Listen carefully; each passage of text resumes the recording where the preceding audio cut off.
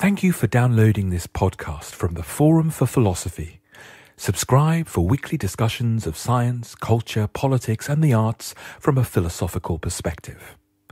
The Forum is a non-profit organisation, and our events are free and open to all. You can support our work via our website and Facebook page. Good evening, everyone. Welcome to the LSE, and welcome to this Forum for Philosophy event on the theme of war, supported by the LSE's Centre for Philosophy of Natural and Social Science and the Royal Institute of Philosophy. Now, war seems to be this inescapable fact about human lives. Any period in history, any part of the world, seems we can't get away from it. Human lives tarnished, destroyed by wars. There was a period, perhaps around the end of the Cold War, not that long ago, when we thought we might be moving towards an era that was free of war.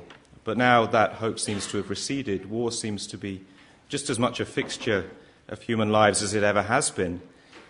This leads to some deep questions for philosophy, for the social sciences, and for history.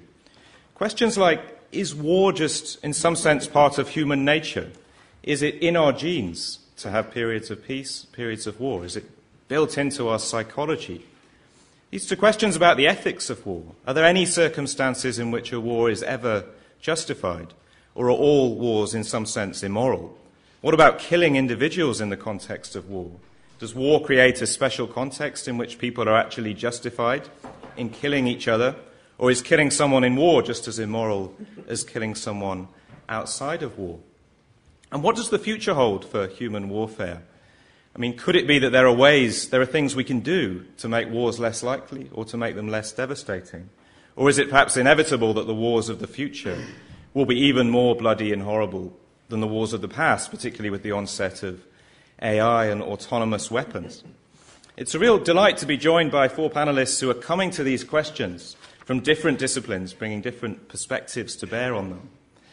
They are Susanne Burri, ethicist and philosopher here at the LSE, Michael Robillard from the University of Oxford, philosopher and also Iraq War veteran, former US Ranger, Joe Maiolo from King's College London, professor of international history, specialist in the history of the two world wars, and Michael Muthukrishna, a cultural evolution theorist, economic psychologist from here at LSE.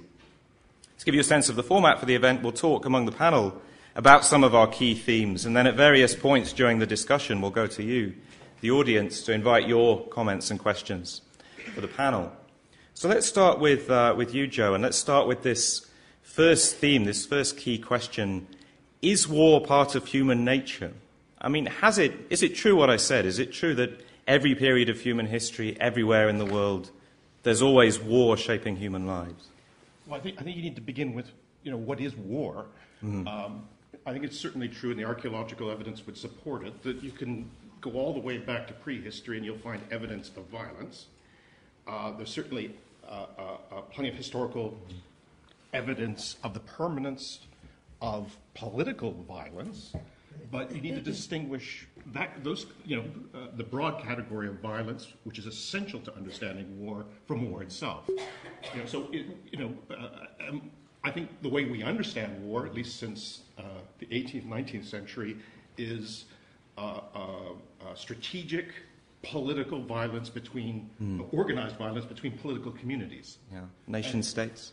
Well, I avoid the word state simply because, and apologies to anybody who's doing IR in this room, but I think IR tends to create this category of the state. It's better to use political communities or political units, because for most of history, we're actually talking about empires, not states. And in terms of this archaeological evidence, I mean, there's some debate there, isn't there, right? But how do you distinguish evidence of war from evidence of just individuals murdering each other? Well, you can't.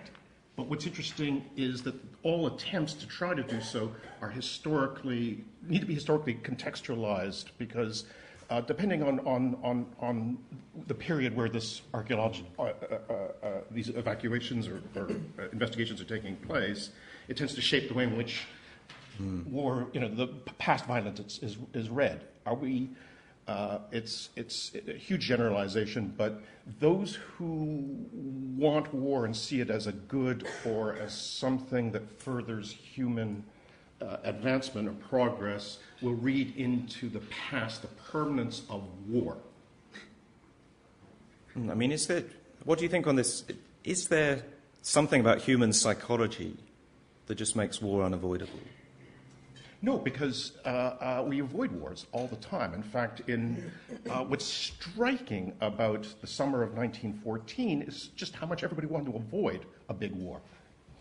And I would say that's true in most of my expertise lies in sort of late 19th and through the 20th century, and I'd say most of the time, in most places, most decision makers wanted to avoid war. I mean, Michael, let's bring you in on this. I mean, from a cultural evolution theory point of view, this idea of conflict between groups really being a fixture of human history, human culture, is an important idea. No, absolutely. So if there are two kind of characteristic features of our species, it's that we tend to cooperate with one another, and we tend to compete with one another. And those are kind of two sides of the same coin, this conflict and this cooperation. And all that we see differences in is the scale at which it takes place. So, it used to be families against families, then tribes against tribes, then, princedoms against princedoms, nation-states against nation-states, and now we're seeing kind of violence, I guess, between large civilizations, so religions, or, the Russian world versus the Chinese world versus the Anglosphere, for example. And so understanding the mechanisms that underlie each of these scales and how it is that they come into conflict with one another and how it is that we've managed to achieve these higher scales of cooperation where within that cooperative group there's much less violence is, I think, crucial to understanding the decline of violence that we've seen. Oh, so you believe in this idea I associate with Steven Pinker? Right? Oh, absolutely. Declining violence over recent history. Yeah, so I agree with Stephen. I agree with the kind of data that Max Roser has on Our World in Data that the amount of violence has declined. That's everyone, don't panic. I agree with Steve that that violence has been declining, and your probability of dying due to someone else killing you has declined over time. Where I disagree with him is on the mechanism that underlies that, and that mechanism is crucial because, by his account, we're getting more intelligent about this. It's the ideas that are driving it, it's rationality and so on. And I don't think that's what's going on. I think it is this kind of what we call cultural group selection. And if that's true, what it means is that you're going to see this overall decline punctuated by these larger scale conflicts because the scale of cooperation has gone up. And that's a very different prediction. Do you agree with this, Joe? I have trouble with the idea that war, certainly interstate war is on the decline, although we may just be on the cusp of another point where that's about to change. What is clear to me is that the capacity both so from the point of view of international politics or international law, interstate war was on the decline in the 19th century. There was a long period, or two long periods of peace, and some would argue that the Cold War itself represented a long period of peace, which ought to make everybody in the room puzzled because the Cold War was anything but peaceful in terms of political violence. Wars of decolonization, wars of national liberation. It's how you define, again, war and understand war that can bring into focus a lot of casualties that I think, whether it's Muller or Pinker, get lost in the calculation. So no, I don't agree with that. What is interesting is that there are long periods historically, where there's an absence of what you might call systemic wars, big wars between the biggest powers, which tend to be the most violent, the most destructive. Which periods were you thinking of? For the long periods of peace? Yeah. Oh, well, certainly 1815 to the late 1840s, and then 1870s to the eve of the First World War, 1912, 1913. And then I think there is something to the idea that the Cold War was a long period of peace if you're thinking in terms of the big powers with the major weapon systems. Yeah. So if you define war pretty narrowly, exactly, Cold War is a period of peace. Yes. Yeah. I mean, let's bring Susanne on this. I mean, you've been looking very sceptical amid all this discussion of Steven Pinker and violence decreasing. I've heard before that whenever I'm thinking, I look like I'm about to kill someone, so maybe I was actually just listening attentively. I don't know if I have much to add to what was said, but one of the questions that you said you would ask these two guys was about, is it just part of human nature is that we will fight wars because we're partial? So we tend to be more partial, first towards ourselves and then towards our own tribe. And here I think an interesting question is that from the point of view of ethics, it actually is a debate within ethics whether partiality might be justified. So some people think morality by its definition has to be impartial. So if you act morally, you will weigh everyone's interests equally. But at the same time, there's a huge debate, and some people deny that. So they say it's actually part of human nature to be partial, and morality would be too demanding if it demanded that you have to be completely impartial. So the idea is that according to many moral theories, some partiality is permitted and is actually part of the good life. But it wouldn't justify war, because usually the thought is that the partiality ends with some sort of harm principle. So as soon as you threaten to harm other people, that's where you're no longer permitted to pursue your own projects by giving them more weight. So that was kind of like a thought I had when So this idea of partiality resurfaces in the psychology literature, right? In this idea of in-group, out-group distinctions, tribal instincts. Yeah. Is there something to that? I mean, I think, the work on things like the minimal group paradigm just shows how easy it is to trigger this in-groupishness, right? So for those of you who don't know, you can categorize people into overestimators and underestimators arbitrarily, or Klee lovers and Kandinsky lovers, and this leads to them going, screw those Klee lovers, Kandinsky all the way. So you get this kind of, in-group favoritism and this out-group discrimination. And the fact that it's so easy to trigger in these silly, silly ways, I think shows how deeply ingrained that aspect of the psychology is. Now, whether that leads to, the kind of conflict that we want to define as war, that's a separate issue. And I think that's to do with things like resource availability. I mean, certainly when we think of recent wars, it seems like ethnic identity, ethnic tension, preferring people of your group to people of other races, regarding other races even as sort of subhuman, seems to be an important theme. I mean, is that... Absolutely. So if you look at the period of what's often called the new imperialism from the 1870s all the way through into the two world wars, and possibly beyond, this is the era of when international politics is infused with fundamentally racist ideas about hierarchy, civilizing missions, and the need to somehow align political borders with ethnic, religious, racial, whatever. And it's arguable that really the nation-state idea is, as a concept, is most responsible for the political violence of the first half of the 20th century. I mean, was that a new thing? Yes, absolutely. The idea of the nation-state as a concept. The idea of war being driven by this strong beliefs about ethnic hierarchy, superiority. No, I think we have to distinguish between explanations for war, the causes of war, and then why wars start, and why wars continue once they start, and how is it possible to mobilize people to kill each other?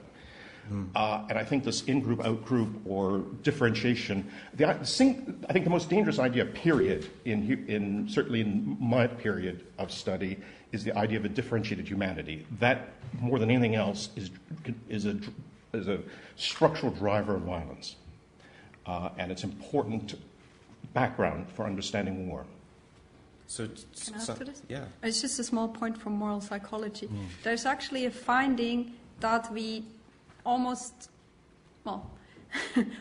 never do something that's morally wrong under that description. So we, as humans, we always tend to tell ourselves a story of why what we're doing isn't, for example, like purely selfish, and I'm perfectly aware that I'm harming in an unjustified manner. But we first need a story where we somehow explain to ourselves why what we're doing is actually right. So I very much agree with that, like, the idea of ethnic superiority is extremely dangerous, partly because it supplies that story, and then we will readily or happily accept maybe almost any story that supports what we independently, for some selfish reason, maybe want to do, and we will use that story to convince ourselves that what we're doing is somehow morally justified. And this very, very close relationship between sort of in-group hostility, in-group cooperation and out-group hostility. Yeah, I mean, I'm not sure why we do this, but certainly we have this tendency to homogenize the out-group and treat them as, completely different to whatever our in-group is. And of course, we recognize that there is a lot of variance within the in-group, but it's still within the in-group. Why we do that, I'm not sure. Mm. I mean, Michael, let's bring you in on this. I mean, particularly this psychology of war. I mean, you experienced it yourself. It's got me thinking about William James's The Moral Equivalent of War that he wrote at the turn of the century prior to both world wars. And his claim is something to the effect that there's something about the human condition that war brings out where there are what he referred to as the martial virtues that he thinks are valuable for the human condition. Things like the capacity to demonstrate courage, the capacity to subsume one's own self-interests for the sake of the group, to demonstrate risk-taking behavior for some greater concept. And he pointed out that he thought that it's tragic that war it requires, or in the pursuit of justifying or vindicating those martial virtues, it requires often crushing other civilizations or other political projects. So what James suggests is trials against nature or vigorous sport or something to function as a proxy to at least take that restlessness within persons and direct it towards something that can vindicate the martial virtues without necessarily creating all the negative and often heinous consequences. So I think that there's something to that, and I don't think it's at all inevitable that historical or evolutionary evidence suggests that war of the sort that James is worried about is inevitable. I think you can direct those types of energies towards some proxy activity, hopefully. But what I like to say, though, I don't think that means that the martial virtues are bad. I think that these are deep features of the human condition, and that they ought to find productive expression as opposed to being tamped down or pretended that they don't exist. Yeah. I mean, I was just thinking about that. I think, so there is the kind of psychology that we've been discussing so far, that, the most humans share that's tamped down or strengthened and given outlet in across time and across the world.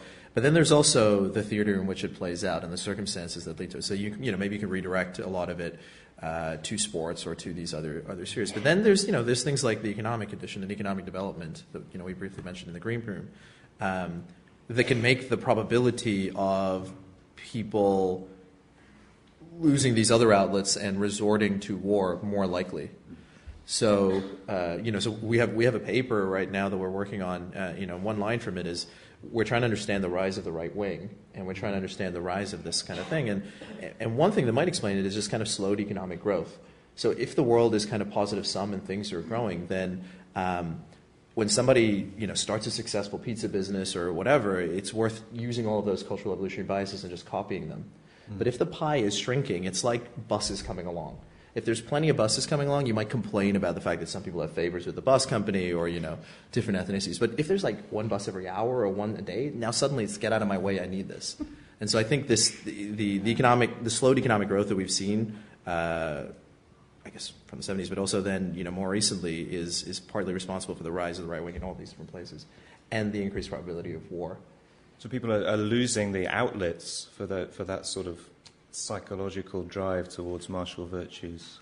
Yeah, maybe. Or it's also that, that psychology is there. You can keep it under control for a long time in these other ways. But then there is kind of a reality of, for me and mine and my survival, And when that gets threatened, people act out. And if you have ways that they can act out, that's fine. But sometimes it's a very real, I need water and I've run out and I'm going to take the last class. I'm sorry, Joe. But my question is, what are martial virtues? What virtues are specifically martial? So James suggests that courage, for instance, right? So in a space where there's no likelihood of real risk, then the capacity to demonstrate courage, it never finds any possibility for expression. And he thinks that in terms of the human condition, in terms of character development, as well as social cohesion or whatever, subsuming individual safety for the group, that just gets blunted. There's no possibility for that. So then, you're left with, I guess, just a world of excessive comfort and docility. Computer games, right? You can experience war vicariously through a exactly. computer game. But again, this is historically an idea that needs to be contextualized and is contingent. Sort of this idea that European society, and broadly encompassing, including the United States, was somehow becoming soft and was decadent and in decline, and that this, and what was needed was a really good bust up to get things going. Is again a very late 19th century concept and idea, but which I don't think you'd disagree with that. But I wonder how many of those virtues are really martial, and how many of them are just virtues that we period. But I'm not the ethicist in the room. I think his point is just they are virtues that find a useful expression in say, a just war, and maybe their applications are rarer outside war. Is that the idea? Yeah. Of James? Yeah. Not of I think the I haven't read James. the other sort of canonical expression would be in conquering of the wilderness and of some sort of Western frontier. In the absence of that, now there's less of a space by which those virtues are relevant. There's a risk of the outlet being lost. Yeah. Something. I mean, we'll move on to the ethics of war in a moment. But first, it'd be great to take a few questions from the audience on these themes of war and human nature, the psychology of war. I think this big problem that the panel has brought out here, if we have this kind of in-group, out-group psychology, how do we manage that? How do we harness it to make war less likely rather than more likely? Great to take a few questions about this. Let's start in the second row here, and then we'll go back to the second row from the back. I'll try to phrase this. You spoke about, you think, lack of growth is potentially causing frustrations.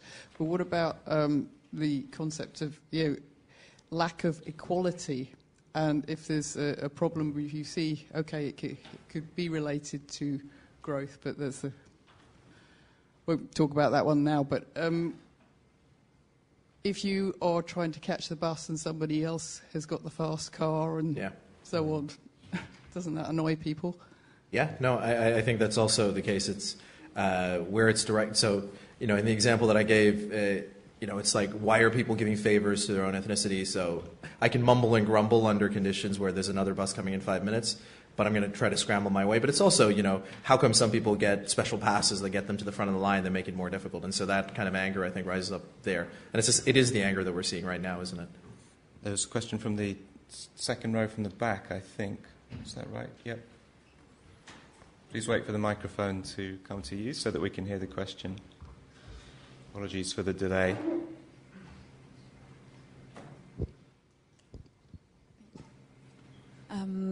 I was wondering, isn't war actually, inevitable in the sense that whatever happens, I feel like there's always a war that's created. On each scale, we're always going to look for something, and I feel like it has this function of strengthening belonging, strengthening the sense of identity, and,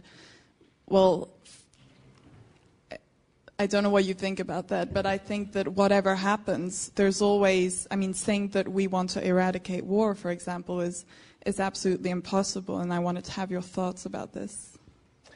So the idea that war is a tool for creating national cohesion or unity is a powerful one, and it's, again, another sort of mid-19th century idea that emerges from the critique of the German Empire by left-wing socialist thinkers, Germans, criticizing the new empire. You can make the case, and there are those who do, but I think it's very difficult to see a war that was ever started on the basis of we need to create unity at home by violence abroad. Certainly, this was a standard explanation. It's the standard explanation, the Fischerite explanation for the origins of the First World War. But I think it's fundamentally wrong. It's not that those ideas weren't voiced or spoken by national leaders in the context of an international crisis, but it's never been a reason for going to war. Let's have one more question, and then there'll be a further opportunity. That's, again, second row from the back, yep. Having said that war, this instinct to compete is inevitable, do you think that in the future we'll be reduced to conflict that does not have violence, but like conflict as a way to express this competitive drive that we have, given that we are going towards positive-sum economies? There's this wonderful Star Trek episode. So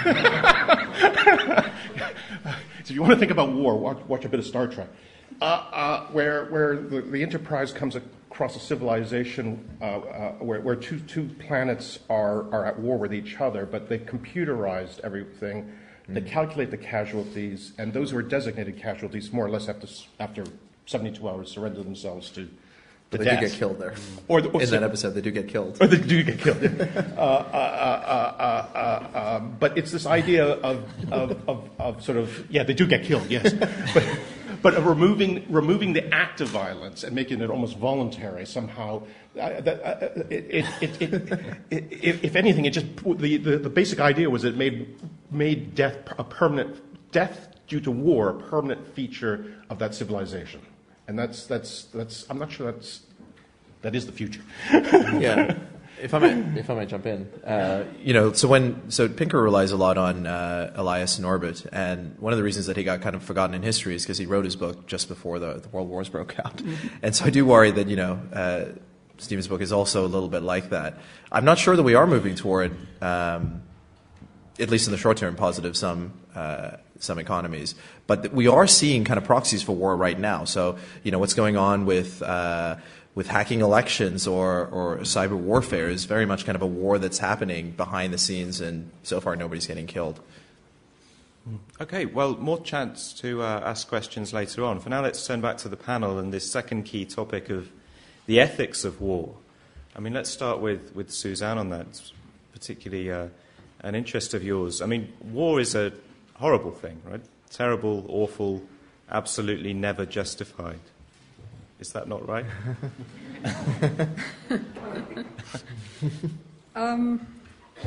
So how should I answer? Well, in a way, you're right. Like, if no one ever attacked anyone, then at least according to traditional just war theory, there wouldn't be a reason in a way to start the war. So traditional just war theory just argues, and I'm kind of on board with them, that the only justified wars are defensive wars against culpable aggression. So in some weird way, the answer is both yes and no, in the sense that if no one ever culpably attacked anyone, then there wouldn't be any justified wars. And in that sense, wars are always horrible because at least one of the two sides is unjustified, and at most one of the two sides is justified. So there can't be a war in which both sides are justified participating. Only the defensive Does side. anyone argue that? I think no. No, I don't believe so. Sorry, which side no? So they're...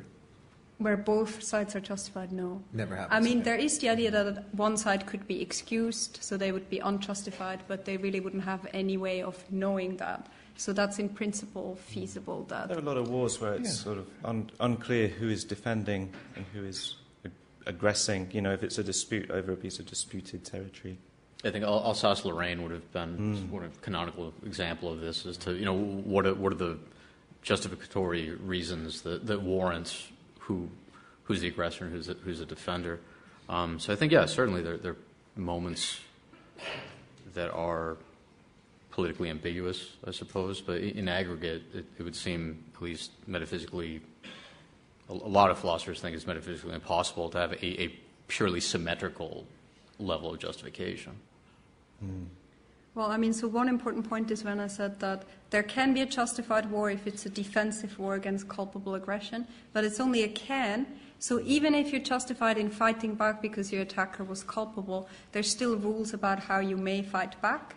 And basically the most important ones are necessity and proportionality. So even when you're culpably attacked, either as an individual or as a political community, harm has to be necessary as defensive harm, which means that if there is a less harmful way of fighting back and you choose the more harmful one, so you inflict unnecessary harm, then what you're doing is not justified. And the idea is that even if an attacker is culpable, if the harm that you in defense inflict is unnecessary, they might then have a right to fight back because what you inflict on them is independently unjustified. So did that make sense? So, I mean, let's think about a real case, right? I mean, is there an example of a war that, to you, one side was justified? Well, so the standard example is World War II, and then the example would be, for example, the bombing of Dresden and other German towns. So even if the Allied response was justified as a response, there was sufficient cause to respond. Basically, some of the elements of the Allied response would have been atrocities or would have been war crimes, and in that sense, then the Germans would have been permitted or justified in fighting back against it. So you're saying, assuming no war crimes, the Allies were justified there because Germany attacked an Allied country. I mean, they were justified in going all the way to Berlin, were they, just because Germany attacked Poland? Is that Well, I mean, I think a lot of the justification would concern foreseeable harm were they not put on the back foot and completely defeated. So a lot of justification for war and not merely pushing things to a stalemate, but actually following through concerns foreseeable existential risk, at least for the Western world, if not further, as well as future deterrence value. So the idea being that what can justify certain wars is future-looking considerations for what precedent that sets with respect to an international establishment of boundaries and what are non-negotiable political reasons. The justification can change during the war. Right? Yes. It starts off, this was aggression against Poland, and then later it's now, we have to set a precedent that fascism can't be allowed. Yeah, Alsace-Lorraine is one of these instances where traditionally just war theorists see it as one side that baited the other and then lost the moral high ground, and then the moral high ground can shift throughout the continuity of a particular war. Yeah. Can you just? Sorry. I was just going to ask if you could describe the case that you're. Can you help me out with this? I'm forgetting. The Franco-Prussian War, rather cleverly over the succession of the Spanish crown, put France on the wrong side of aggression, but slightly different. Yeah. So after the First World War, which was at the time and widely thought to be the war to end all wars, there was an attempt internationally to outlaw aggressive war and if you follow that process, that international process, there are a couple of interesting things about it. One of which is, very quickly, no one could agree on aggression, what that actually meant in practice, right? And they kept coming up with unprovoked attack, the other thing is that defining war and even defining peace becomes a power political object. So in disputes between the Soviet Union and the Western victors, it tended to be we are happy both to, among the victors, to outlaw interstate conflict and civil unrest or revolt. Where the Soviet Union was also happy to, because they didn't want to be attacked, outlaw aggressive war, inter-imperial war or imperialist war, but that wars of insurrection, civil wars, would be fine because they herald the revolution. So it's interesting. Can I add 2 points? Yeah. So one of them, if we're talking about the Nazis, is, so I said the standardly justified war is a defensive war, but there's another justification that is more controversial, but it's another one for going to war, is if the state that you're going to war against is not respecting the human rights of its citizens, and it seems that the invasion of Poland was maybe, in truth, or like somewhat secondary to what made it justified, like what made the Allied response justified. It was also egregious human rights violations of one's own citizens, like even in Germany. Justification, in your sense, can be different from what is the official justification. Right? I mean, no one was really talking about humanitarian grounds for war, as far as I know, but that could nevertheless still be the reason that justifies it. Well, like everything in ethics, this is controversial. So there's actually a rule about going to war that the just cause has to be your cause, and if it's not, so if you don't have the right intention, then the war is not actually justified. So I don't very much agree with that. I think if you have a just cause, but you're going to war for more self-interested reasons, I think the war would still be justified. It doesn't really depend on like whose motives anyway. But it is a debate whether you need to have the right intent, and the standard idea is you do, and unless you have the right intention, you wouldn't be justified. Okay. I mean, a lot of these issues surfaced with the Iraq War, if that's not too recent an example to bring up. So I think, I consider myself a just war theorist, so I don't believe in political pacifism, I don't believe in political realism. I think that there can be a realistic middle space where it's not the case that all wars are always immoral, nor is it the case that it's just anything goes and there are no restrictions in terms of reasons to go to war or reasons to conduct oneself with ethical restraint in war. My time in Baghdad in 2003, 2004, unsurprisingly, got me really thinking more carefully about what are the epistemic and moral thresholds by which we can justify particular interventions, and then how that translates down to the average soldier with respect to what are they responsible for. I think by most accounts, retrospectively, the Iraq War did not meet traditional standards for a just war that Susanne mentioned. I mean, what's your view? I don't think it did, not at all. I mean, one might even suggest that we were the culpable aggressor in that instance. Does that mean the people fighting in Iraq defending were justified in fighting a war against us defensively? To some extent, I suppose. I mean, a lot of the justification for counter-defense will be in virtue of what set of political reasons are you fighting. I think there might be a difference between the metaphysical status of actually invading and then the metaphysical status of now, once we've broken that area, is it best for people to allow for some type of governance to come in and stabilize as opposed to disrupt it and then fight a never-ending asymmetric war. So I think we'd have to get into the details of what phase we're talking about. I mean, just to add to that, another condition that is necessary for you to be justified is a reasonable chance of success. I mean, you could call that part of the necessity condition, but basically, unless it's reasonable to expect that you will succeed, you're actually not permitted in resisting as well. Not permitted to defend yourself against overwhelming force. Well, so that's why this is controversial, but actually that's the idea, that if you cannot expect to be successful, something like heroic self-sacrifice or we would rather go down, that's actually not morally permissible, according to standard theories.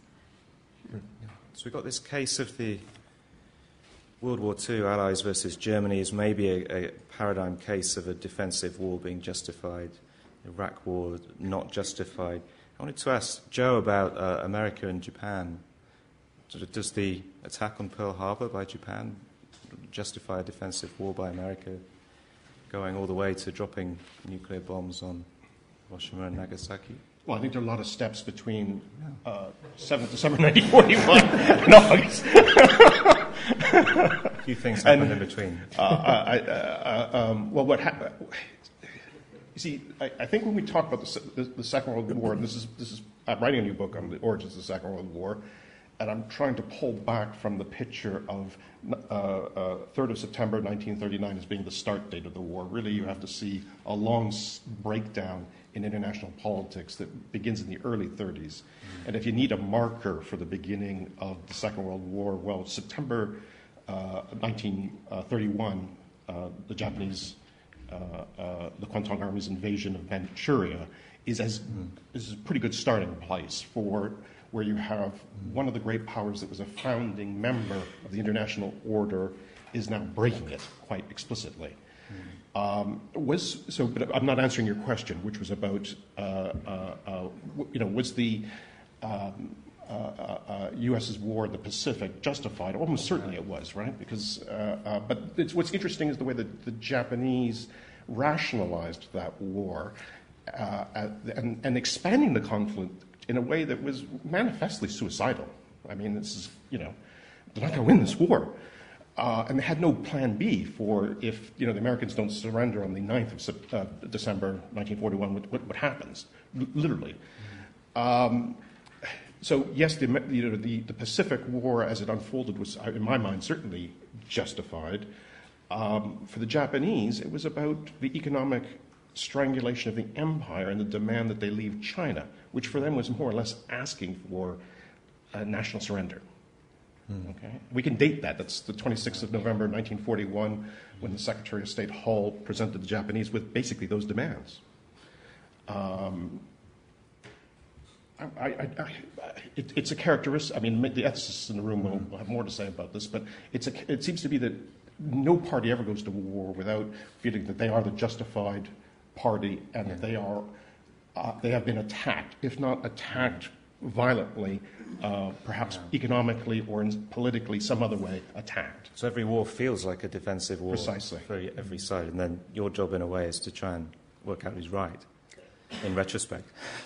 Yeah, well, we don't actually do that. We just stipulate under what conditions it would be right. We don't usually then analyze whether any particular war... Well, sometimes we do, but it's more about just saying if these conditions, you can tick them, then a war is justified. And the actual disentanglement in a practical case, usually philosophers are... I mean, there's a deeper epistemic puzzle here, whereas if we're going to assume that there is an objective world and there are other persons, then we can ostensibly conduct ourselves in ways by which we're intersubjectively touching upon some sort of objective truths about the factual world and arguably the moral world.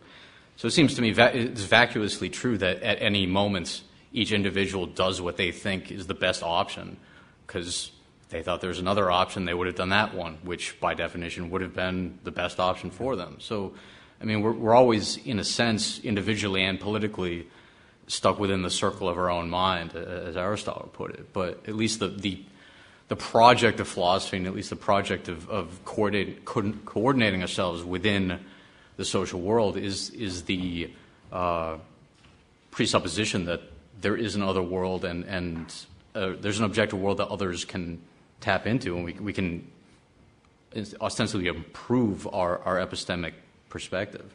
Yeah. Can I add 2 points to this? Okay. Or we don't have time. So it's about this idea that it's really hard to know who's the attacker. So 2 thoughts. One of them is in cases of individual self-defense, that's even harder, because basically if you're defending yourself against one person that's attacking you, you have to act before they have killed you. So defensive action is always you're anticipating harm.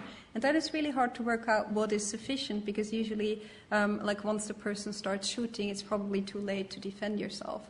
And I think at least for something like political communities, usually there are already a couple of dead people. So in the individual case, it's actually even more of a puzzle. What are the objective conditions? And some people, including me, endorse something like a counterfactual account, which says that you acted defensively if it's true that unless you would have acted, the other person would have harmed you. And then it's true that we just never know. We actually don't know the truth of counterfactuals. And the second thought I had, currently forgot it, I think. Oh, yeah. So there's another element of what makes a war justified, and you have to declare it. And I think that tries to take care of that problem. So unless you declare your war, you actually didn't go to war in a justified way. And I think the idea here is precisely that but they declared it first, and then that was just a reaction. So I think that's why this is a there's been no wars declared at least since 1945. I mean, declaring, although interestingly enough, all the norms and rules of war always come into play in what are clearly wars. No one's ever actually declared war. Just a footnote, I would never argue that there were no sort of objective ways of assessing or understanding who's the aggressor, what is a morally good project politically. But what I would say is that it's a common cause of war is this idea that both sides are somehow justified to going to war. Yeah, I mean, can we zoom in on this point about the individual soldier that Michael raised? You know, how these big picture considerations about whether the war is justified actually translate to the real kind of dilemmas on the ground faced by individuals about what an individual soldier is entitled to do. Yeah, I mean, I think at least prior to World War I and World War II, you had the classic Tennyson line of it's not ours to ask why, but to do or die. And at least the concept or the thought was that the business of deciding to go to war was not the concern of the soldier on the ground at all, and that one's duty, so to speak, was only to contain their thoughts and their perspective to the battlefield and conducting themselves in some sort of restrained way. I'm not sure if things have changed, but the epistemic position of the average soldier nowadays, with social media, with all sorts of various competing epistemic perspectives as to what is the justification for the political violence that they're taking part in, to my mind, it puts more of a burden now on the state to justify why it is exactly. Here are the clear, spelled out reasons as to why soldiers ought to be fighting. And I think that position that not just the average soldier, but the average citizen finds themselves in now, it warrants greater due diligence with respect to what it is people are participating in. I mean, are there really rules in war, really? Or is it the case that there are all these rules in the abstract and then you're actually on the ground and it all goes out the window? I think as a feature of the human condition, I think there are rules. I think if you look at any amount of data on PTSD or moral injury with soldiers, that even drone pilots experience, they're not at all in any physical risk, but they report tremendous instances of moral injury and sense of a crisis of conscience with respect to some of the things that they're taking part in. And I think that at least speaks to some feature within the human condition where we recognize at some level there's some basic dignity of the opponent. And I mean, maybe that's just my romantic Western perspective, but I think that there's a there, so to speak. Do you think it's appropriate when sort of soldiers might subsequently be put on trial, held to account for things they did in war, when civilians get killed and things like that?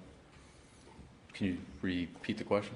Well, I mean, the question is whether these rules that apply to soldiers in war are such that once the war's over and peace is resumed, if they're found to have done something terrible during the war, they shouldn't be excused. I think that there can be probably a lot of excusing conditions that the average civilian taxpayer might not take into account, particularly with respect to time thresholds, competing pressures of trying to make a decision in instances of radical vagueness and the fog of war, the battle space. So those types of considerations, I think, can, in addition to just being worn down and placed in really a space where moral dilemmas are not only likely, they're inevitable on a long enough timeline. So I think that there's some principle of charity that we ought to afford to soldiers in a lot of instances. Susanne? Yeah, just to add to that, I think as I've talked about necessity and proportionality, this sounds like they provide good guidance. You shouldn't inflict harm unless it's necessary to achieve your goal.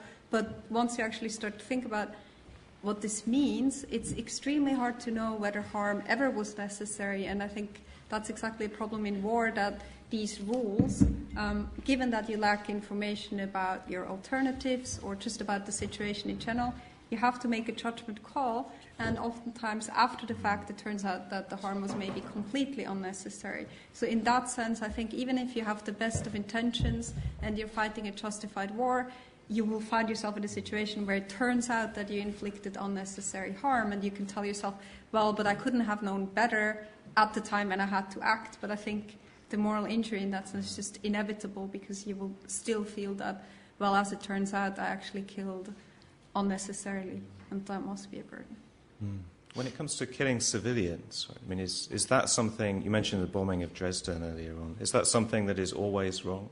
I think we need to make a couple of distinctions here. One is whether or not it's an intended targeting of civilians versus a foreseeable side harming or collateral damage. And then that needs to be weighed against what prospective good is supposed to be brought about by this particular option, and were there other options.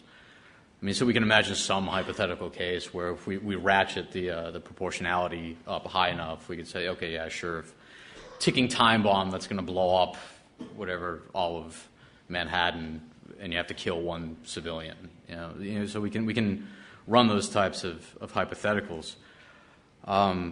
Most likely, though, in real-world murky situations, I think the United States is probably very cognizant of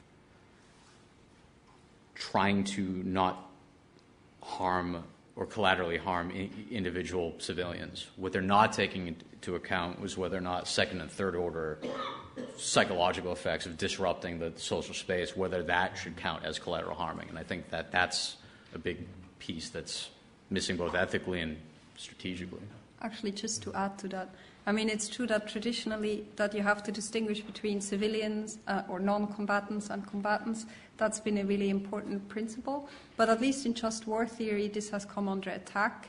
And a lot of ethicists actually argue that what matters is not so much whether you're a combatant or non-combatant, but whether you're culpable for an unjust war or non-culpable. And so the argument is, like, if you actually have people in the government that are clearly culpable for the unjust war, or you could then kill a much less culpable unjust combatant, actually from an ethical point of view, you should go for the civilian. And I find that very intuitive. And you ask something like, are there rules of war? And I think you need to distinguish between like moral principles. I think necessity is one of them. And then something like heuristics that help you track the deep moral principles. And I think the principle of distinction, where you should only harm civilians collaterally, I think is more of a heuristic. It usually helps you maybe focus on culpable people more, but I think it's not a deep moral truth that there is a deep moral difference between a combatant and a non-combatant. Okay, it'd be great to take some questions from the audience on these issues relating to the justification of whole wars and also the conduct of individual soldiers in wars. Let's start in the second row here and then go back. So do you think if everybody had a say in who goes to war, well, I'll rephrase the question. How would it affect the dynamics of war if everybody had a say in who went to it? Because you find that in most cases, people that decide who goes to war never take part directly in the war, and never in the battlefield and never on the front lines. And if, for example, if this whole room was a country and every one of us could potentially be a soldier at the front line, but we also had the decision on whether we went to war or not, how would that affect those dynamics of when people go to war? Yeah, I've been thinking about this for a long time. I mean, 9 years as an officer and 11 years as an academic, and I think a lot about Eisenhower's farewell speech, "Beware the military-industrial complex," and what bearing that has had on the wars we have in Iraq and Afghanistan and these other rather adventurous and expeditionary projects. And at the end of Vietnam, we switched to an ostensible all-volunteer force. But if you look at the recruitment data, it's very exploitative, I would argue, in terms of the persons that are ostensibly the 1% of the active military force, or the 1% of the population that is being put into these situations, and then having to be the bearer of all of these in bello and ad bellum tragedies or dirty hand scenarios. And the more and more I think about it, in terms of the absence of oversight, in terms of the moral hazard of a forever war that never quite ends, and the danger of a radical civil-military divide, where you have a warrior caste and then everybody else, how far that can stretch.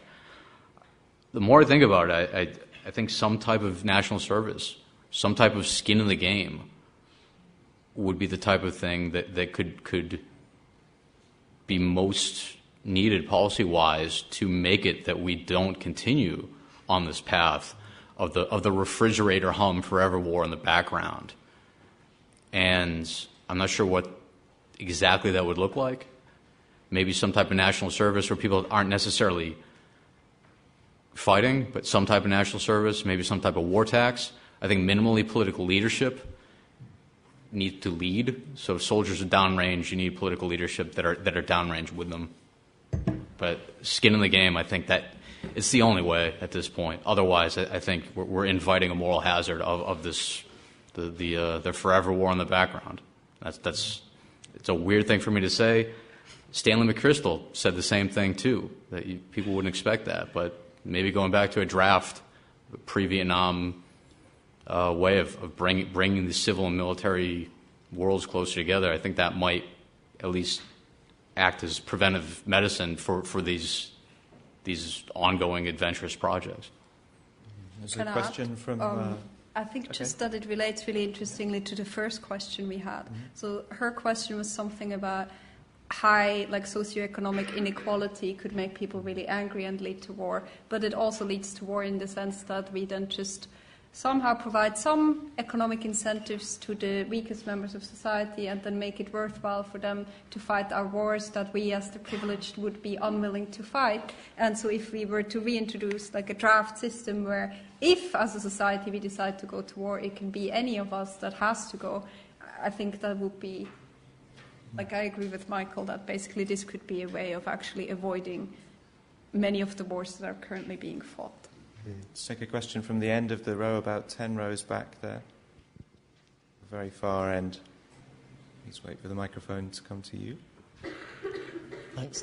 This ties in a bit into the question of having skin in the game, but I was wondering what you think the impacts of sort of potentially living in a risk age or a risk society, as some people have described it, has had on policymaking in war. So, for example, I guess the reduced risk appetite for sending soldiers into conflict, but potentially a higher appetite for sending drones in a way that's presented as more surgical. And if you could talk about the sort of interplay there. Sorry, my hearing's pretty bad. Could you say that again, please? Yeah, basically just the impact of living in a more sort of risk-obsessed society that's seen as reduce the willingness in the public sort of discourse to send soldiers into direct harm, but actually one that sort of permits increased drone usage potentially and other ways of being more surgical with strikes. So just sort of the impact that that's had on how the public sees war and sees how acceptable it is that people use certain methods overseas. Okay.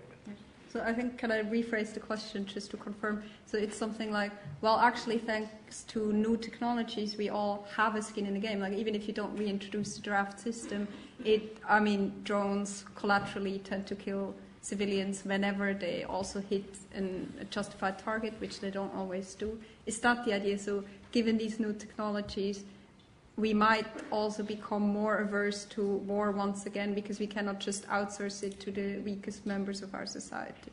Well, I guess the concern is we outsource it to the drones. Here's the issue that I have with that is that we don't outsource it to the drones. We outsource it to the drone pilots, and we outsource it to the people not just the 1%, but a fraction of that 1% who are drone and Reaper pilots that are the ones bearing the entirety of this kill chain, and as well as being the ostensible bearers of dirty hands for the purposes of the shared demos and shared political project. So to Susanne's point, her claim was that... That was his question. Yeah, okay. Or point, yeah. Well, yeah, I mean, let's take another question. Let's go down to this sixth row, I think, up the end of that row. Yeah. Really thinking about that. I just there was an article in the Telegraph which headlined "Inside the Parachute Regiment: The Last Outpost for Hard Men Willing to Do Bad Things to Bad People." And then we have the British Army adverts which are trying to attract snowflakes and binge gamers.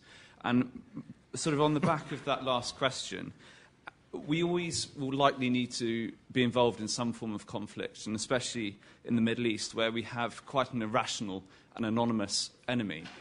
How are nation-states and civilizations going to deal with interacting with these people? If we can't recruit the foot soldiers to go to war, how will we deal with this? Or will we just turn a blind eye and let certain parts of the world just get on with it? I don't know if your question... Could you ask, what's the core of the question? How do we deal with people like ISIS if we can't recruit soldiers to go out there with social media and awareness of risk? What do we do? How do we confront an enemy that has an effect? So the imperative that we, have to do something, that has to be sort of, parachute regiment, Royal Marines right there, that somehow that there's this uncertainty that we'll find the right hard people to go out and do it. These, for someone who's more or less devoted their life studying war, these sound like these are ideas that trouble me. If you wanted a strategy for dealing with ISIS, using local forces and wondering about that sort of chain of events that from March 2003 onwards that creates the problem in the first place. So you have to wonder, I think there's a greater complexity to the whole thing than simply finding the soldiers to fight wars of intervention abroad. That background humming noise of the refrigerator just perfectly describes the wars of imperial expansion in the 19th century. And this is one of the critiques that can be made of a lot of the, quote, humanitarian interventions is that they are merely reframing imperial intervention again in a way that morally justifies it. And this is troubling. Yeah, we'll take some more questions just before the end. I want to move on to our third topic. It's great that there are so many questions, but I want to talk about our third topic, which is the future of war, which you've already come on to. And this question of how modern technology is threatening to make war substantially worse and perhaps more costly than ever. Let's first of all think about nuclear weapons in this context. Perhaps start with Joe. You've studied a war where nuclear weapons became decisive, and thankfully they've not been used in a war since. Is it inevitable that they will be? No, it's sometimes not at all. It's sometimes a wonder that we actually got through the Cold War, survived it without... there were accidents, of course. There were accidents at sea, accidents in the polar regions. There are still missing weapons, in inaccessible places, I'm sure. why a computer glitch, why something didn't go wrong, and there are multiple instances where it was close. So already creating the system, and that, you might ask, is there, what is the morality of building such a huge system of destruction? And the interaction between two military-industrial complexes, one in the east and one in the west, was that moral? Was it sane? No, I don't think it's inevitable that we won't have the use of nuclear weapons. In fact, I would say that the North Korean peninsula at the moment, North Korea and the Korean peninsula is the most dangerous hotspot in the world because of fundamental misunderstanding about what disarmament means on that peninsula. And it's very easy to create a scenario where nuclear weapons come into play. I would say that one of the things that prolonged the peace between the superpowers during the long extended Cold War was the knowledge that nuclear weapons are simply more or less on a massive scale useless. The big weapons do not achieve the sort of strategic ends that war as we understand it is capable of, or it's at least thought to be capable of achieving. So it does inhibit war at that level. What do you mean by that? The nuclear weapons don't help you achieve what it is. Well, a massive exchange of nuclear weapons is the destruction of so humanity, rather than right. But if it's asymmetric, I mean, if it's asymmetric, well, which is what it was in August 1945. Yeah. Then surely it does help you achieve certain ends. Yes. Okay. Is disarmament necessary? I mean, is it obligatory? I mean, it's a question for the ethicists. Should we morally be looking to disarm and nuclear weapons? I would say no. Morally speaking, we're just obliged not to use them. So, is it a sustainable situation to have huge nuclear arsenals around the world not being used? Yeah. What do you want to say something about that? I mean, if you use them strategically to actually increase overall safety in a probabilistic sense, and I mean, this has to be about probabilities, I don't think it's obligatory to disarm. There could even be an obligation to remain armed if that's necessary to secure some sort of stability in what is necessarily not a perfectly stable system. That would be the short answer. Does that factor in probabilities of people controlling those nuclear weapons always being yes. the same politicians that we enjoy today? Well, so if you're a very unstable politician, maybe you have a duty to disarm. Okay. Right, but that doesn't extend to the mentally stable ones that might actually do it. Well, Michael. I mean, I guess I'm just trying to parse out exactly what is realistic and what is predictable. What is it? Somewhere around 200, 145 gets us to nuclear winter, somewhere around there. How many nukes does Pakistan have? About that much. So what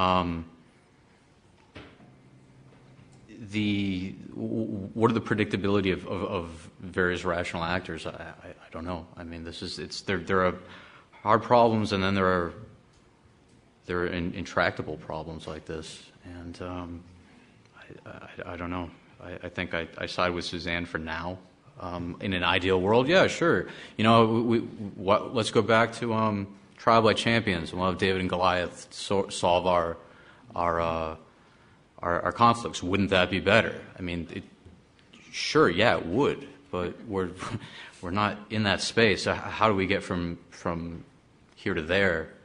I'm not Scott Sagan. I'm not Jeff McCausland. I'm not a nuke policy expert. So I would probably side with Susanne at this point. Yeah, status quo. And the other big issue when people talk about the future of war is autonomous weapons, right? In AI and warfare, so-called killer robots. The idea that this situation we have now with remotely piloted drones, the next step is to just get rid of the pilots. I mean, this is often talked about as a terrible thing, disastrous. Wars will become so much more lethal. Do you agree with this, Michael, or are there positives? I think that there's a danger with our conception of what an autonomous weapon is. I don't think it raises to the level of an emergent autonomous agent in a robust sense of agency or autonomy. If it did, by some magical emergent property, then we would have to regard it as having moral status. So having them fight our wars for us or turning them off would constitute a consideration within our moral calculus. I don't think that autonomous weapons raise to that level at all. I think rather it's the case that we have a lot of computational processes and the entailments are unpredictable, and we have essentially become the magician who is now impressed with his own trick. And I think I'll save getting into the nuances of machine learning and fill in mind, but I think that the greater danger right now is if we reify autonomous weapons to such a point where we think that they're these autonomous things cleaved from any responsibility of programmers, implementers, designers. Rather, I'd want to put those people on the hook just as much as any other. There's always going to be a human responsible, whether it's a programmer or what. Yeah. And Susanne, do you want to come in on this? Some people have argued, I think Elon Musk has argued for this, that there should be a total ban on any weapon that is outside human control. Yeah, I don't agree with this.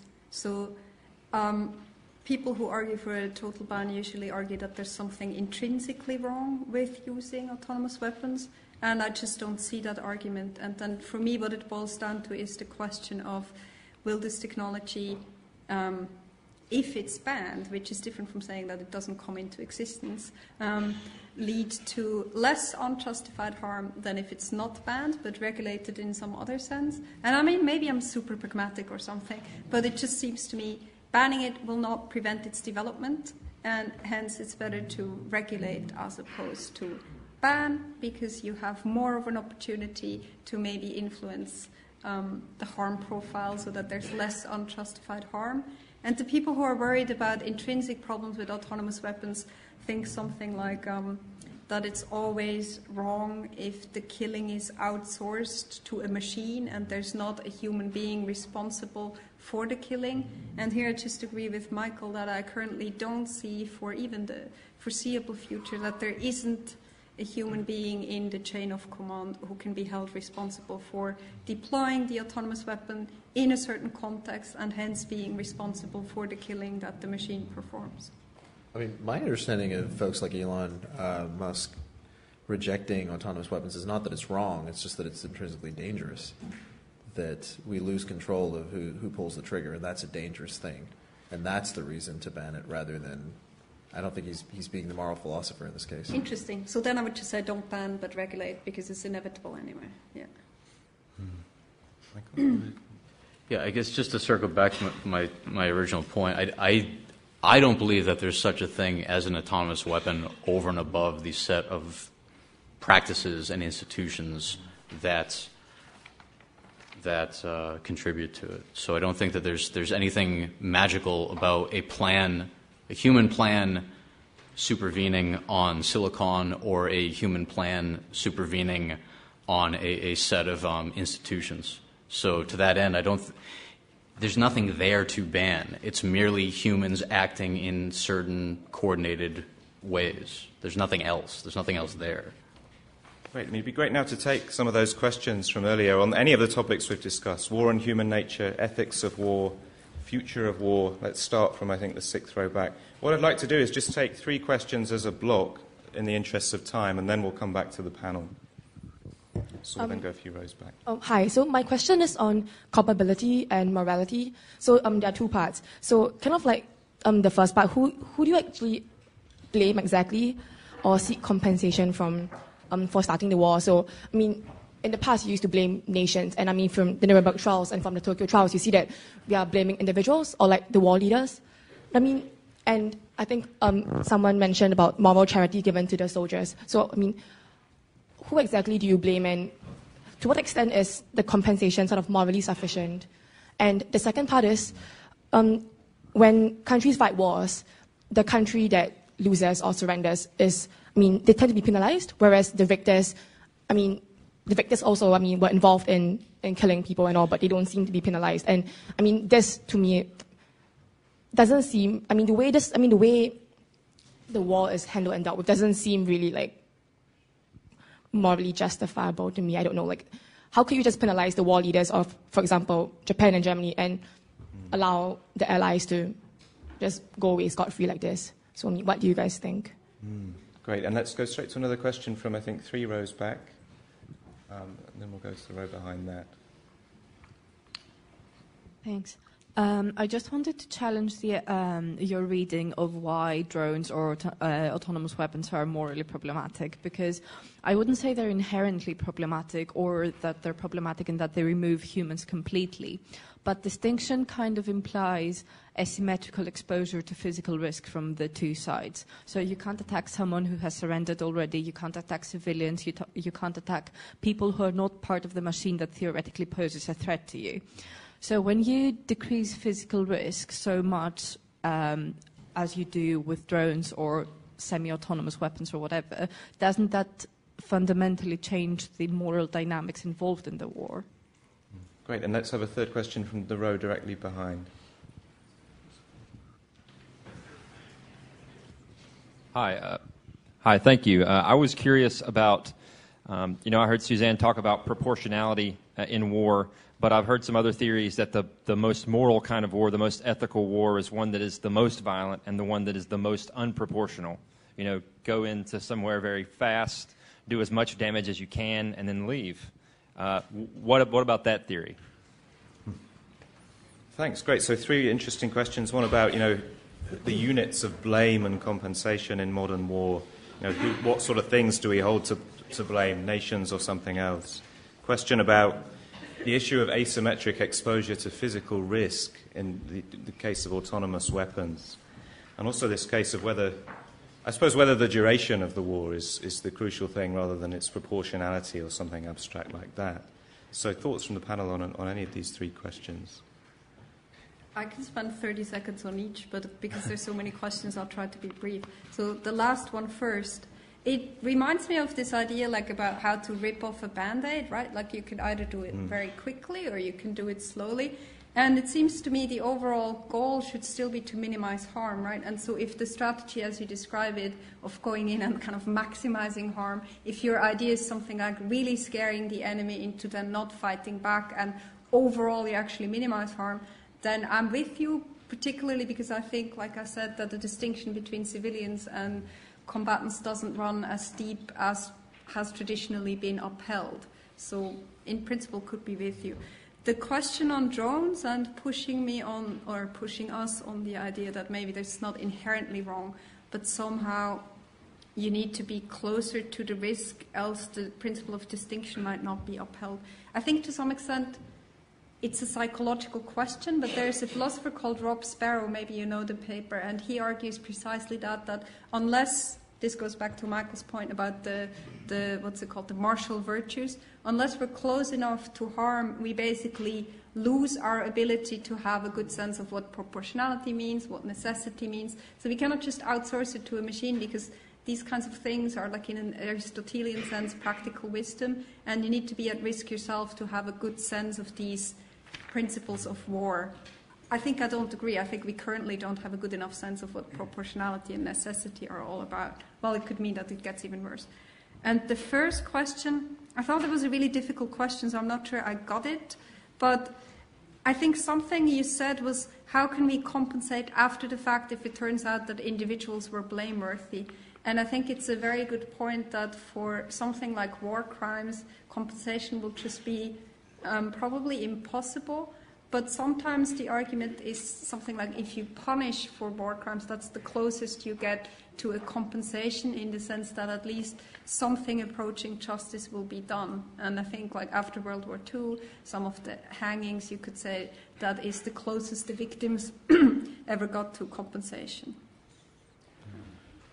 I guess, with respect to the second question, so I guess the argument being that with respect to symmetrical risk exposure, that there's something morally necessary about that. And I think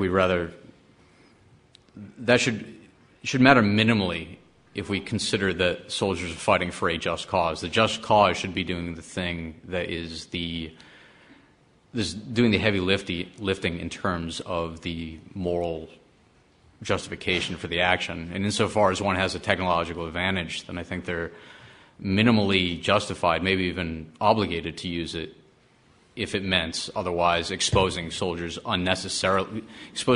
to unnecessary risk for the purposes of a just end. So I think that will be explaining how it is that you don't need mutual exposure of risk. Second of all, even if we accept that as a premise, that's not unique to drones at all. I mean, how far do we walk it back? Do we want to walk it back? No planes, no projectile weaponry. We can only fight one another with knives. That's the only instance where it's a just combat. Anything beyond that, it breaks that asymmetry. And then lastly, as a factual point, drone pilots are in fact quite put under a lot of risk, retrospectively. Psychological risk? No, I mean in terms of actual threat to them. Why is that? Well, if you think about it hard enough, then you can figure out how they might be under threat. Maybe not at the exact moment, but maybe after the fact. You mean if they're physically in the war zone and not... No, not physically in the war zone, but... revenge attacks. Yeah. You know, you're still a person operating in the world, you know. Same with special forces operators, you know. So I mean, the thought that they're not bearing any physical risk, it's certainly there. There's just a lag time. And I think people often forget that. On the third question about sort of, shock and awe. All wars are planned and meant to be engineered. If we achieve these aims in the first 30 days, we've won. We can declare victory. But one thing that is often missed in public discussions about going to war is that wars are dynamic. The enemy gets a vote. The enemy will fight back. The enemy, even in an asymmetrical conflict, particularly, will find clever ways to get at you and prolong the conflict. And the inability to impose a victory, the inability to impose the immediate achievement of destroying the enemy's forces and turning that into some sort of political end, it's an illusion that that's easy. Good. I mean, almost out of time. Just like to ask the panel one final question. I mean, we're not states, we're not leaders, we're not nations. What can we do as individuals to make future wars less likely? Can I go last? What can we do as individuals to make future wars less likely? The answer may be nothing, in which case that's a sad end to the event. Well, I mean, at least within a democracy, you have some choice over who you're voting for. And there's hawks and doves, and there's individuals who are more and less likely to take us to war. So I think at least you have some efficacy as a voting member of the public. So, as the historian, almost everything's been tried and has failed. So I'm not optimistic. Individual action, transnational activism. Most wars tend to be caused by, I don't want to overgeneralize, but it seems to me that the structural factors, the big geopolitical movements, are what bring about conflict, and those are very difficult to ameliorate as individuals. Two thoughts, I guess. One is probably just talk to soldiers and talk to veterans and try to break these weird cartoonish stereotypes of soldier as victim, soldier as villain, or soldier as lionized hero. I think if you talk to a lot of vets or soldiers, then you'll find that they're thinking about these ideas, and their experiences they're rather complex and rather nuanced. And so I think earnest dialogue, things like this. I think 22 push-ups for veteran suicide. I think that type of stuff. It can come from a good, well-meaning place, but I don't know if it digs to the real institutional level what we're trying to get at. And I just come back to what I really think policy-wise is skin in the game, is to hold your political leaders accountable. Yeah, as an ethicist, I would say think about how demanding it is for war to be justified, and hence how unlikely it is for any war to be, or any side in any war to be justified. And basically don't support the war unless you think you have decisive reason to support it. That would be my 2 cents. Thanks very much. Yes, there's some big problems here, big challenges, but I'm afraid that's all we've got time for. Let's thank our panellists very much.